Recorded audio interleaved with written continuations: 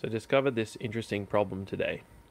The back switch, as you can see, has some ports turned on 24 volt PoE.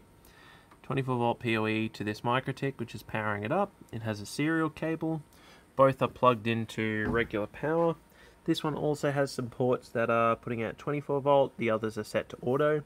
Port 16 is actually set to disabled, so it should not put out any voltage at any time. All fine. The port that this one is connected to, this blue cable, is set to auto at the moment, so it should normally power up a ruckus or similar on 48 volts. So, plug this connection in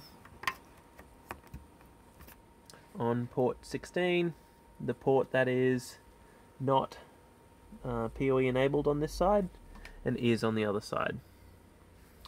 No problem so far. However, if I take this serial cable, which is sitting here, and keep an eye on the router in the back, as soon as I plug this in,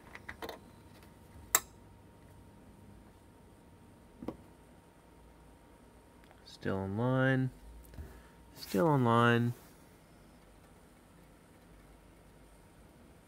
and of course it's not going to happen now. Oh, there we go.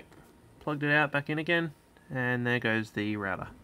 And you'll note if I remove it, the port still shows that it's providing power, but the device will no longer power up.